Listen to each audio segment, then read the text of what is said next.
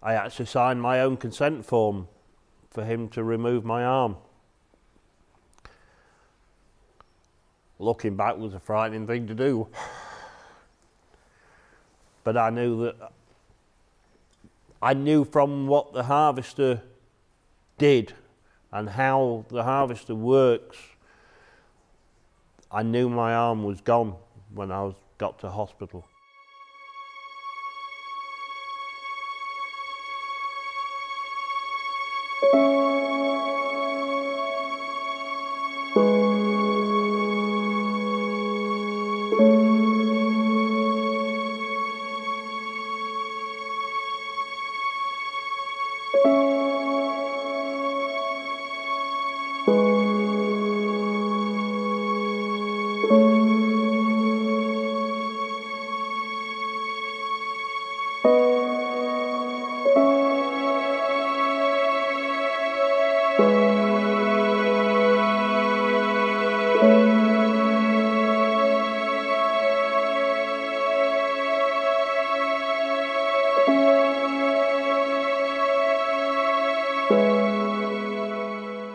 I'm James Bannister.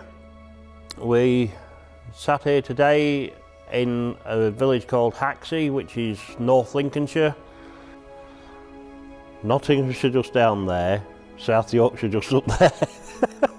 This is actually classed as the Isle of Ag Zone, where we are. I was born into farming. My father was a farm foreman on the Lincolnshire Wolds. Life in general, to me, revolves around farms and farming. The ag community looks out for each other and looks after each other. You know, yes, it is a lonely life as well. You get your days where you go out into the field and you're on your own all day. It was August 1998. In fact, it was the 6th of August, which was a Thursday. Went to work that morning as normal.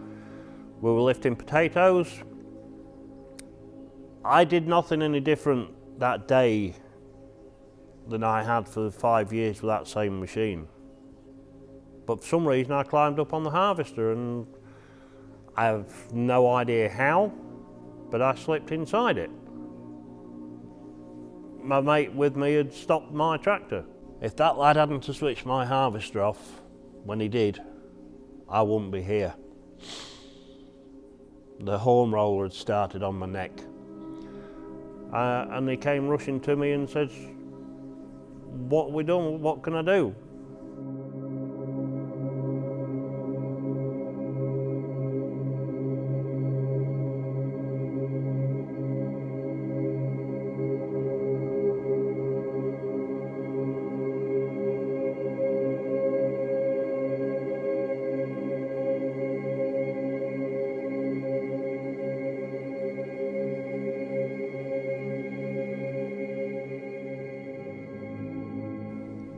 I was conscious all the time. I knew what was going on. One of the other tractor drivers off the farm came and sat talking to me and asked, you know, various questions and what you're going to do when you get out of here and things like that. And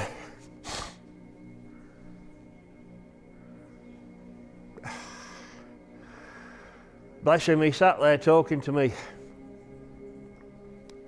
and admitted afterwards that he couldn't stand the sight of blood. Once they'd released my arm, they still found they couldn't get me out. I do remember I actually told them to get two 13mm spanners and undo 4 bolts and take the bar off the top, which caused a bit of a laugh. Anyway, when they got me out, eventually got me out of it, the air ambulance was there. And unfortunately, with my arm in the state it was in, it wouldn't hold in place. When they carried me from the harvester to the air ambulance, they were holding both my arms in that position like this. and as soon as I let go of my left arm, it would flop. So they asked me if I could hold my left hand. Well, then I did, and I looked at it. I knew.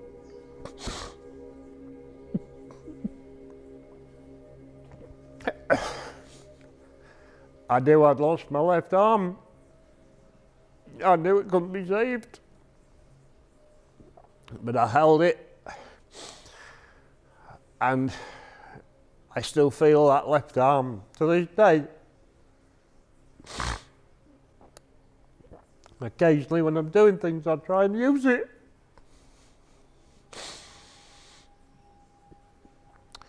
So they got me in the helicopter and airlifted me across to Northern General in Sheffield.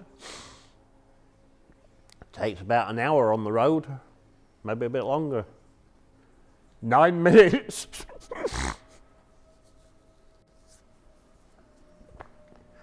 9 minutes from the field to the hospital. And I think that's what saved my life more than anything. I wasn't looking to die.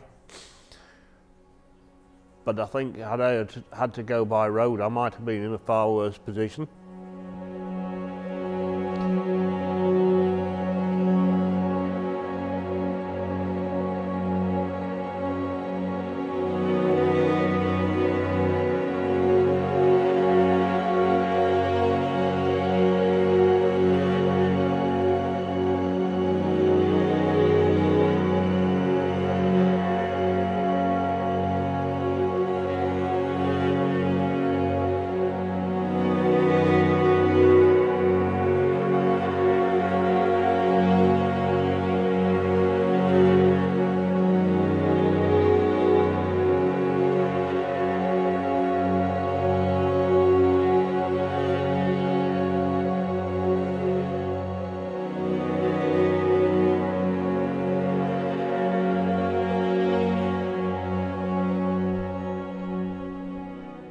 I see a lot of things, a lot of unsafe practices, more than I ever used to see.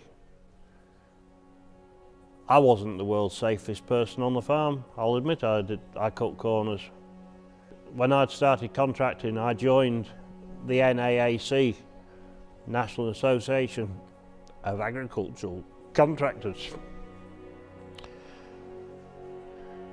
I've just been voted to be the chairman, and my project, whilst I'm in chairman of the NAAC, is to promote more safety, get farms safer.